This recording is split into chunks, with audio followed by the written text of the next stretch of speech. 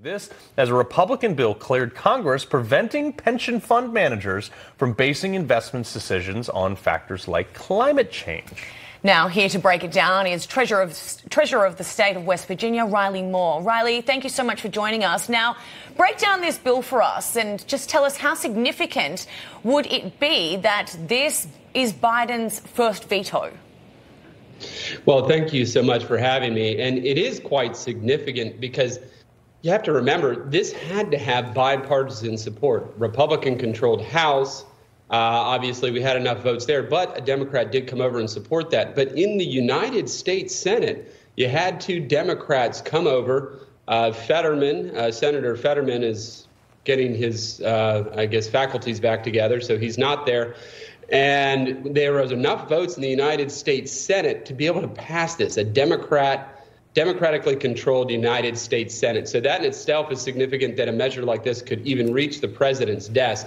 But it is making a clear statement where the Biden administration is on the issue of ESG. What this bill, was try to repeal the Department of Labor rule under the Congressional Review Act, repeal the rule and take it back to the Trump administration policy that excluded ESG considerations in investing in pension funds.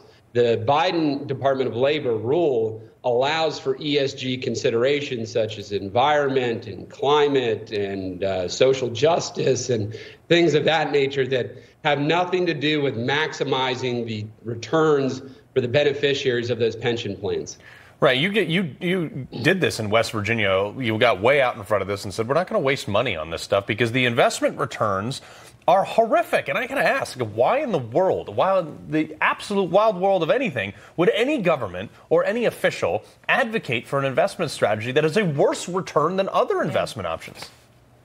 Well, I think it depends on what your objective is. If your objective is to coerce capital towards left-wing objectives, this is certainly a good route to do that. So what they're doing is using our retirement funds to further their political agenda. I don't think that they're necessarily obviously focused on returns. They're focused on changing the country. And that is obviously their objective, which is outside of that fiduciary standard and duty, which has been in place now for ever. And certainly they have been successful in this to one degree or another. But yes, here in West Virginia, I was the first elected official in the United States of America to divest from BlackRock.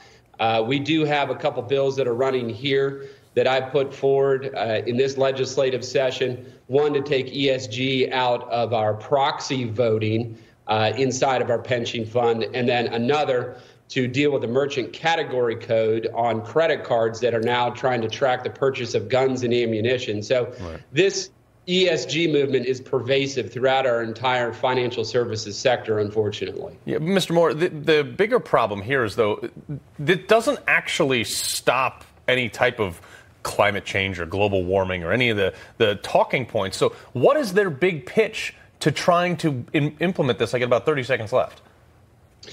Well, I think in the end of the day, where they're able to coerce capital away from the fossil fuel industry, for instance, if they can destroy that, then they think that they're furthering their leftist agenda around the environment. So I think that's kind of the thought process around this. If they can track our purchase of guns and ammunition, for instance, then they can have a chilling effect on the Second Amendment and try to push us away from exercising our constitutional rights. So all of this is a hallmark of socialism. It's command and control economics. Yeah, good luck with people wanting to go along with that. I certainly am not one for giving up my 2A.